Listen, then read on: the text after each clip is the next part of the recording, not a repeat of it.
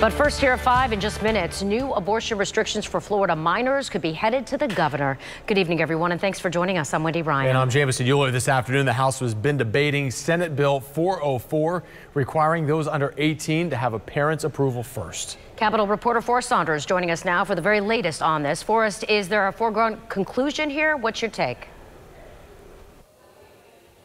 No, we haven't seen one yet, although it's highly suspected that the House is going to approve this measure. After all, they did approve a similar measure just last session. Let's talk about what's happened today. Debate has lasted for about 2 hours. The chamber's GOP majority aiming to strong-arm this bill through like it did in the Senate earlier this month. Now, Republicans are calling the legislation a win for parents' rights, saying that they need more authority than just notification, which is the current law.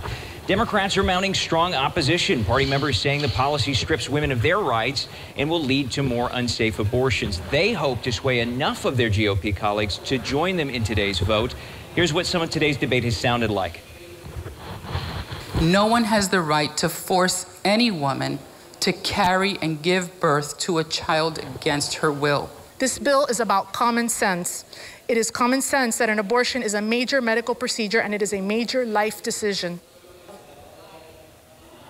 Now, if signed into law, opponents are planning a legal challenge, saying Florida's Supreme Court rejected a previous parental consent law for violating the state's privacy code.